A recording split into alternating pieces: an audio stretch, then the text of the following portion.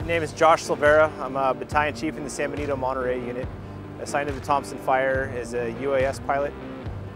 Tonight we're out conducting lighting missions to go hand in hand with suppression repair efforts.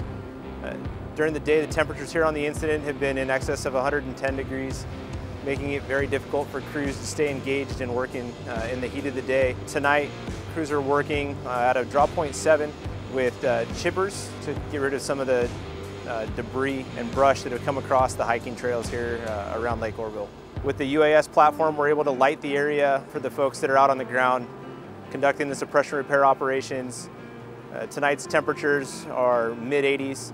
It is windy, but firefighters are able to endure the temperatures and work much more efficiently and effectively with these better temperatures and weather conditions tonight as opposed to during the day.